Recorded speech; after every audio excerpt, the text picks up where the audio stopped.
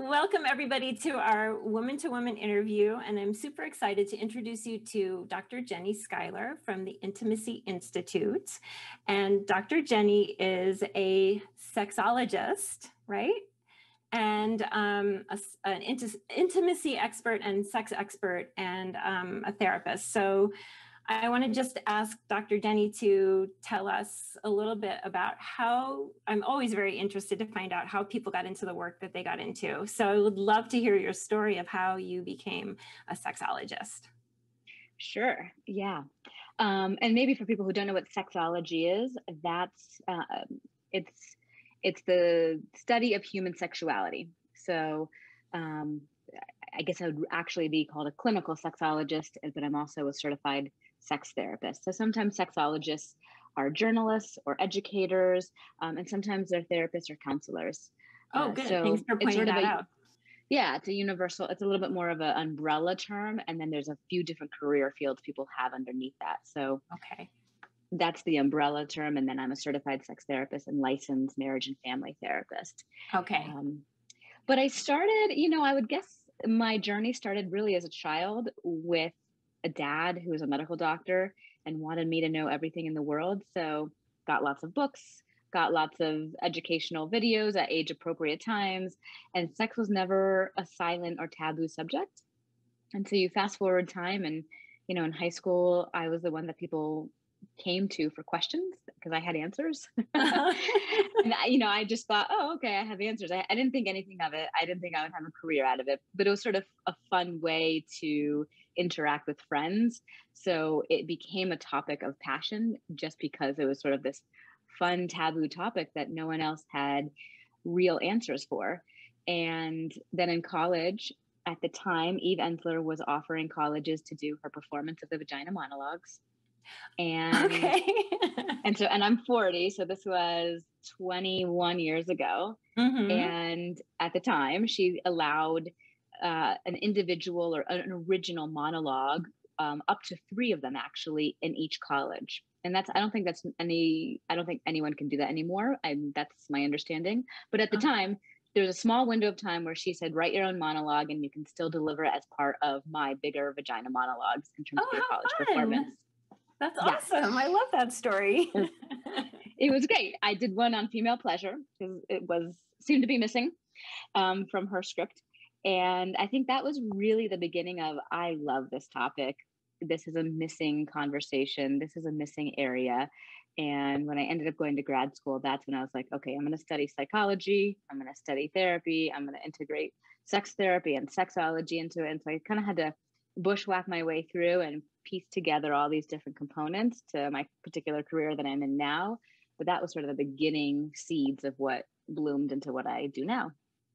That's so refreshing to hear. Like also just the fact that you were raised with a clinical background in the sex education. And so it didn't kind of like, sometimes especially when your parents teach you things, you're kind of like, you know what I mean? Like I'm always trying to teach my daughter about her body and she's like, she's a little bit interested now. But I was one of those kids that like, it was very taboo, but I was very interested. I had 3 older brothers and I was always very interested in sex. And I had older cousins who taught me about things. And, but I never felt comfortable talking about it with my parents. So I'm really jealous that you had that upbringing and were able to talk about it freely. And because you definitely have a freeness when you're talking about it. Like you just make people at ease. I watch your videos, your savvy sex in 60 seconds.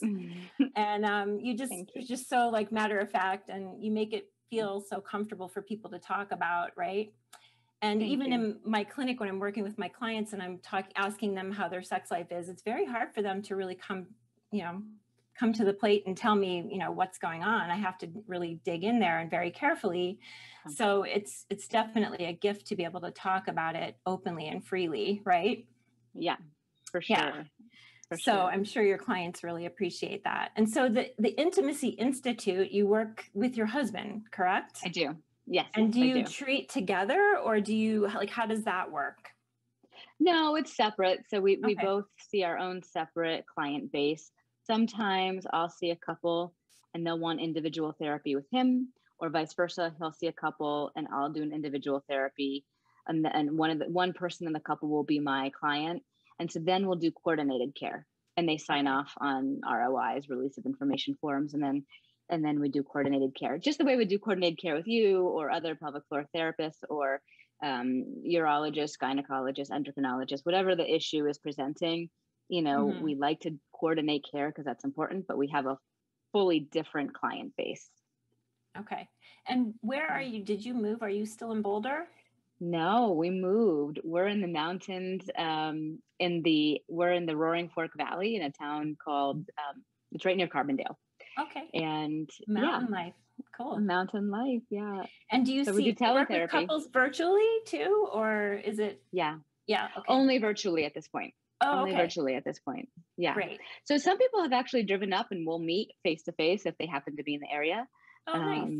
But face to face has been working, and what we've been able to do is actually broaden our support to all of Colorado, so not just the Boulder area. So that's been nice. Perfect. Yeah. And so you very busy, right? Seems like it. You're part of the Adam and Eve. Tell us about that. What's that all about?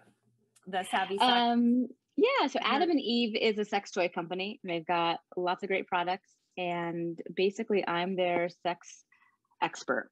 So they call me the resident sexologist, and I offer all the sexual health and sexual education components for them, mostly on media and social media. So I'll do a lot of writing for publications, and then I'll do social media things like the Savvy Sex in 60 Seconds is a very quick 60 to 90-second clip of name the theme, right?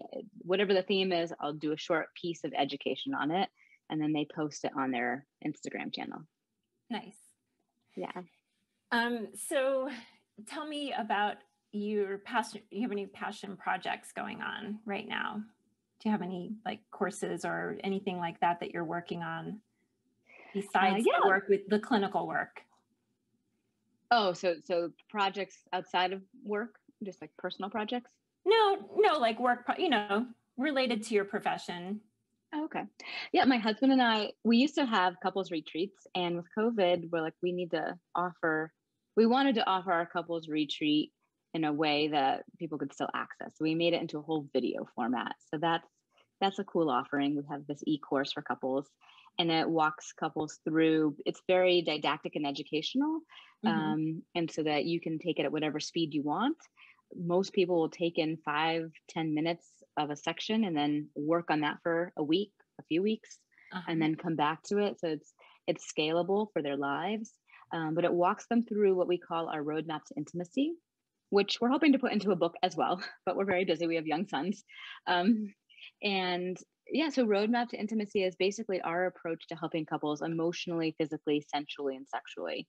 And it's a protocol to really get people the foundation of safety and trust so that they can have connection, and then from the connection, deeper intimacy.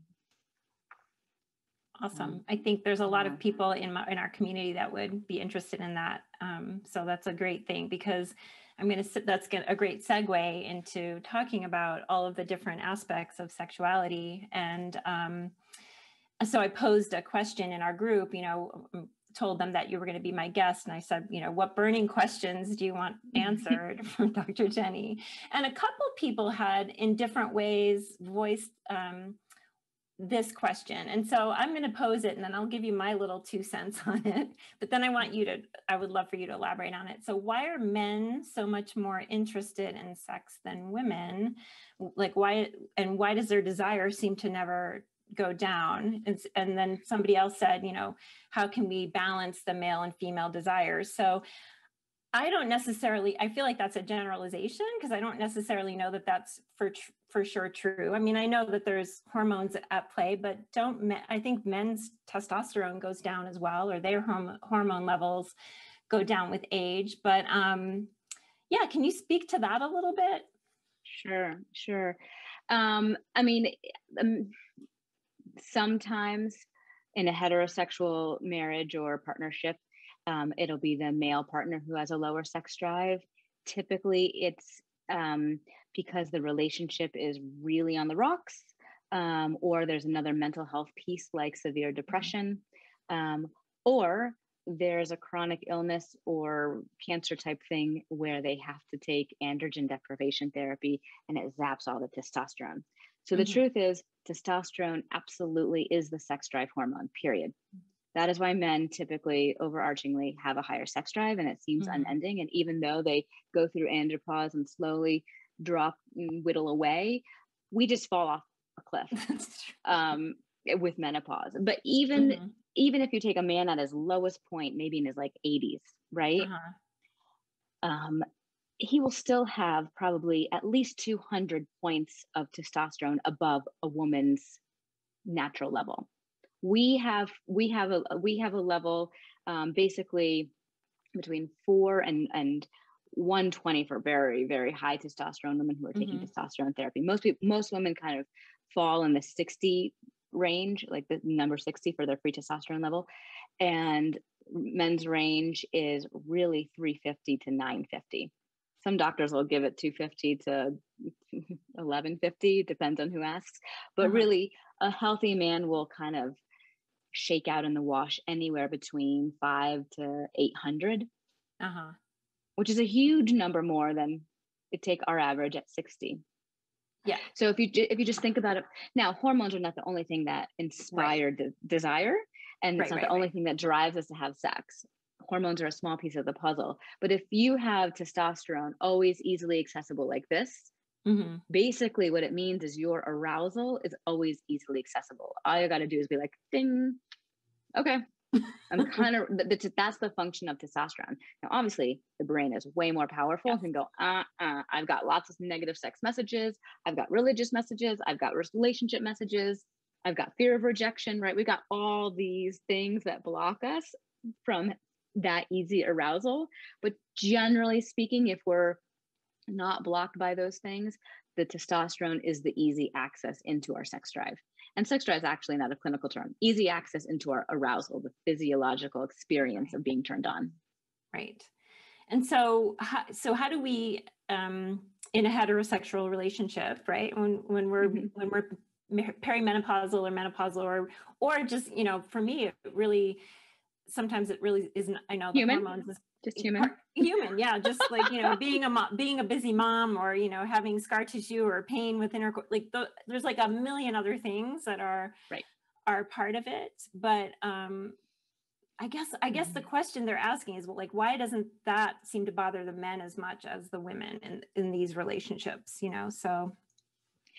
Without extra testosterone support, it's like, basically think about being hungry. If your belly never said I'm hungry, like literally that physical pang of hunger, you just kind of knew like, well, it's breakfast time and it's lunchtime and it's dinner time. But if the pangs never occurred, never happened in your body, you might be like, oh, I'll skip a meal. Oh, I'll skip another meal. You might just kind of forget to eat. Let's say you add in that eating is complicated and doesn't taste that good. And then you don't even have the pangs for hunger, which we're comparing to testosterone. You might avoid it altogether. Right. And so the hunger pangs are analogous to the physiological reminder in the body. That's what testosterone is. It's a physiological reminder. It's why I kind of joke with men, like they got to clean their tubes every once in a while, because testosterone will be like, I am building up. They can clean their tubes however they want, but there is a reality to that release, and it will be a nocturnal emission if it's not released in other ways. Right. So the testosterone finds its way. But that is also why women, it can, if there's no reminder in the body, and some women feel that reminder during ovulation and some don't, then it doesn't occur to them in the same way. There's got to be a different pathway into it. Right. Yeah. So in my program, I help women to like invigorate the pelvic region, and that actually helps my arousal. So becoming embodied and doing all of that kind of thing, right? So other than that, are there other ways that a woman can work on that maybe isn't necessarily connecting with that part of themselves as much, or how do you, and then there's desire and arousal, they're two different things, right? And so that you have to have both to really have that connection, right? Yeah. Don't you? Yes. Yes. Yeah. Yes. So, you know, how do, if someone's having a hard time with that, like, how would they? How do you inspire desire, I think is the question. It's the Yeah, $1,000,000 exactly. question. How do you get in touch with that if it's kind of been, you know, your partner's up Yep. here and you're like down here? Yeah. It's the most common thing I see in my practice. I call it desire discrepancy. And every couple typically has this desire discrepancy. They usually come to my office when it's gotten really severe. And sometimes it's a symptom of the relationship, and sometimes it's the cause of relationship issues. Either way, need to solve it. It takes two to tango. So it's not just women as the problem. How do we invigorate our desire, right? Exactly. It needs to be the partnership. What are they doing to inspire desire, right? It's a team sport. What are we doing for the relationship to build safety, to build foreplay, emotional foreplay, sensual foreplay? So I want to just name that as, like, a lot of women go, I'm the problem. I have low desire. I say that's crap, right? Your desire is your desire, and it's totally fine. Right. And what you want to do is find satisfaction and pleasure in a pressure-free way with your partner, whatever that looks like. So all that said, when what I'm still asking both people in the partnership to do is take responsibility for their end. So a man might have to manage his arousal more, self-pleasure more, do more in the way of foreplay, emotionally, physically, sensually. And a woman, and I'm talking heterosexually here, and a woman might have to figure out how to take responsibility for her arousal and desire. So what you're speaking to, Michele, is how do you take responsibility for your physical arousal through the pelvic floor? Awesome. Like getting them to that connection and opening things up. And I imagine lots of breath work, right? Like all of that inspires the body to get turned on. Now, remember, this is the biggest sex organ, though. Absolutely. Yep. Happens between the ears, not the legs, right? Yes. So biggest sex organ. Yeah. So what I say is we got to know some basic facts that help us get there. One is if we like our partner and we just make time for it and crawl into bed and take off our clothes, things will happen. We have to prioritize crawling into bed and taking off our clothes in a pressure-free way, right? Let's setting aside 30 minutes to just hang out and kind of kiss and talk and touch and cuddle and let things slowly evolve, because oftentimes we're just busy, we're tired, we're squeezing it in at night, and we're not swinging from the chandeliers with all this energy. Having this like spontaneous, passionate experience is not what we usually have. Once in the blue moon, great. On vacation, great. But if you're going to go for a regular sex life, that maintenance, kind of lazy, kind of slow, relaxed origin of sex is really the norm. And just carving out the time for that when everything else is working, right, allows for sex to happen. And by the way, sex can be anything. I'm not just saying intercourse. So that's one thing to recognize. Another thing to recognize is that arousal needs relaxation. And I imagine when you teach these exercises, it's about breath and relaxing and opening. Same for the whole body arousal, right? That's where it comes from, the parasympathetic nervous system. It emerges from a place of relaxation. So sex actually starts from a relaxed place. And then we get kind of kicked up and turned on. But if we're stressed, if we're tired, if we're angry, it's very difficult, especially without testosterone or much testosterone, to have sex. It really is difficult to kind of get there. So there's that piece. And then the last piece to consider is desire, right? And Rosemary Bassoon was a pioneer of this concept, but it's not spontaneous, it's responsive. To expect spontaneous desire to just pop, I'm in the mood, I'm going to invite my partner, I'm going to just, here it is really not how we work at all. But we respond to touch, right? We might respond to our arousal waking up, and then the brain goes, oh, I'm glad I'm here. We respond to emotional contact. We respond to, romance. We respond to different ways that our eroticism gets turned on, maybe conventionally or unconventionally. So we respond to different invitations. It doesn't mean just a hello, I'd love to have sex with you, although that could work. So that responsive desire is key to kicking those gears into action. So I also say, though, you can respond to yourself. If you're taking responsibility for yourself, I'll be honest, I actually wrote a whole blog article on this because my husband gave me feedback that I was kind of going into dead fish mode. I had my second kid. My second kid was young, and I'm like, okay, touch me. I was not really doing any work. And I was like, oh, you're kind of right. And so I then was like, okay, I'm going to put on music I like, and I'm going to dance with myself first. And I'm going to wear something I like. And then I got inspired to dance for him. And then I sort of brought breath and excitement to it. I basically challenged myself to turn myself on and then bring that energy to him. And so that was really useful in thinking about my desire. If I'm taking responsibility for my desire, what do I need to do to turn myself on? I've had so many different clients say, oh, well, first I need to go for a big hike and get that energy out of my system and replenish with nature. Or I need to have a salad, or I need to have a glass of wine, or I want to take a, walk and just decompress. So knowing what you need to be able to access yourself is key. That's long awesome. answer. I love that. I love that. It brings up a couple more topics. So one of the things, prioritizing sex.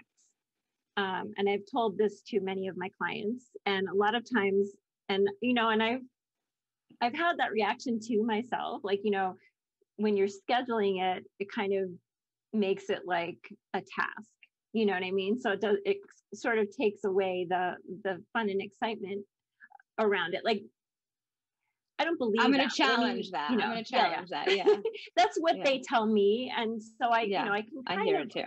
I can understand that, but how can we get rid of that idea that it's a task that we have to do rather than like you get to do? You know what I mean? Yeah. Yeah.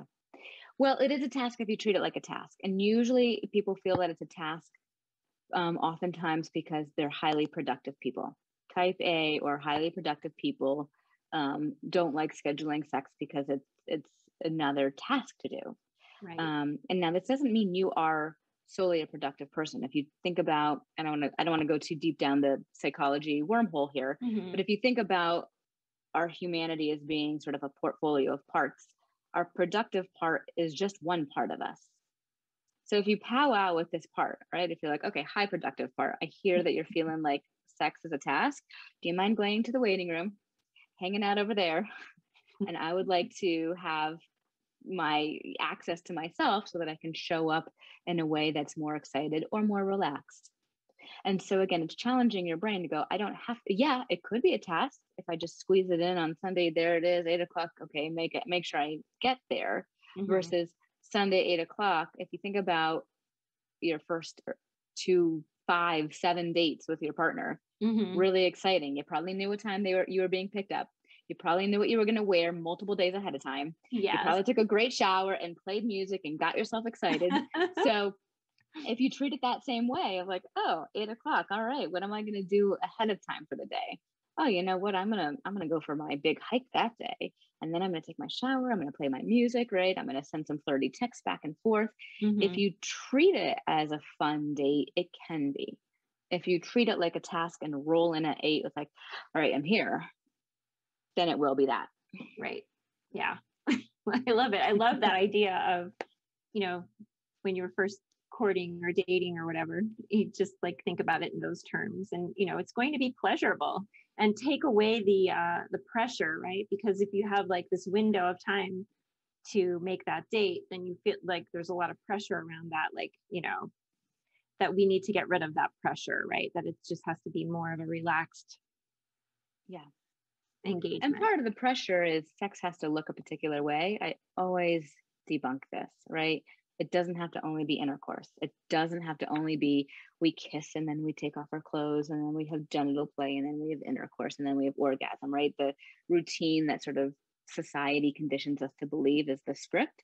Get rid of that, right? Make it all about pleasure. Jump in the shower and that's sex. Have a kissing date, that's sex. Touch each other and sensually massage, that's sex, right? It could be anything you want it to be if you allow yourself to have a unique script that doesn't have the pressure built in. Yeah, I love that. Yeah. I have another question. Let's see. What did somebody ask me? Oh, 2 things. And you can choose because I know we don't have forever, but fine. Identifying what is pleasurable, one question. And the other one is how to communicate what we want with our partners. So I know those are two Two different things. Two different things, but you can choose whichever one you want. Yeah, I can do both. Let's do communication first. And you mentioned at the beginning of the interview, difficult to talk about sex, and it is, and it's interesting because we're kind of hyperbolic in certain areas of our society about sex. We're almost hypersexual, and yet when it still comes to being vulnerable with your partner in a one-to-one way, it's difficult. It's like, oh, I can talk about it maybe with my girlfriends, and I can talk about it at a party, and I can read about it in Cosmo, but like in the bedroom is difficult. And I always actually joke with my couple, it's easier to have sex than talk about it. So it's key. The communication is key. And I say, let's not start talking about it in the bedroom. That's where I talk about my roadmap to intimacy. We talk about it at the emotional intimacy phase. We talk about it on a date. We talk, on a dinner date. We talk about it on a walk with the dog. We talk about it in safe places that are not related to sex, so that we don't feel the pressure that whatever we're talking about has to then get acted out, right? So if we weave in I can weave in what is pleasurable in a moment, but how do you talk about sex and what you want? Not during sex, right? Not to start, right? For sure. Yeah, and it's still not that easy, right? I have lots of exercises I'll have my couples consider and do, and some of the things, what do I like? Or sometimes we don't know. So let's make a list of what we don't like. And usually the antidote and the opposite is what we like. Pleasure. What is pleasure? Things that we like. Yeah. It's interesting, Michelle. My mission statement on my website is giving all people permission for pleasure. And the reason I say permission for pleasure is because we are so socially conditioned not to have permission for pleasure. We have social and religious and family of origin messages that all say pleasure is dangerous. Arousal and desire is dangerous. Oh, you feel that tingle? Nope, repress it down. Even with, vulvodynia and dyspareunia, some of these painful intercourse conditions, absolutely are they somatic. And the brain gets involved and goes, I'm guarding, I'm protecting. That's my job. I'm closing down because I have a job, and the body is brilliant, and the body goes, no. And so the no is usually because it wasn't safe to feel pleasure growing up somehow, or there was a sexual violation that wasn't, it's like I'm protecting and guarding. So permission for pleasure and accessing your pleasure is not so easy. It's not just oh yeah, sure, I'll have pleasure. It's actually working with the things that block us from our pleasure. And those are usually old, way back, childhood, adolescent kind of things. So, it's a work. It's a piece of work to do that for all of us. Yeah, I love that permission for pleasure. I think, that's it's a good motto to have, or a good theme to have, a good mission statement, because why is that? Why is it so hard for us? Why is it? It's just been scary and dangerous for thousands of years. It just makes me so sort of sad. I know that we've been brought up to think that way. Lots of healing to be done. So thank you so much for your brilliant answers, and this is so much fun. My pleasure. If you have any more, I'm happy to answer any questions. Yeah, there's so many. We could just go down the whole rabbit hole. But I think if people have more questions and they want to reach out to you, they can reach you through the intimacyinstitute.org. And that's where your course is as well. Yeah, you can find the course there as well. Yeah. And how long is the course? Like, give us a little info on, like, how many is it? I guess it's a self-paced, right? So it's a self-paced. It's 3.5 hours of material, but it's self-paced. And I usually say, don't sit there for 3.5 hours straight and watch it. Again, it's divided into 4 sections: emotional, then physical, then sensual, and then sexual intimacy. And sometimes people are like, oh yeah, I got all those tools, and I know communication. I've got skills and tools there. I give 7 different main key skills and tools for emotional intimacy. And some couples are like, oh, all of these are new. And some are like, got them. So just move on to the next chapter. Easy. And the course is only $159. It's lifetime. Awesome. You can just use it at any time. Some people bought it and waited another month to open it. It's fine. It's like all those books on my shelf that are going to like just go into my brain. Yeah, I understand that concept. Yeah, no, I totally understand it. Yeah, is there anything that we didn't cover that you would like people to know about you, or to know about about sex, about anything that we didn't cover? I would just say maybe for your population in particular, the relationship between the psychological, relational, and somatic. I love working with pelvic floor physical therapists, especially you, because I think it's such a key part of the triad in terms of whole healing. So even when our bodies get the healing, our brains don't always compute that. And so we're still scared of sex, or we still kind of get shut down, or we don't always know how to complete the healing.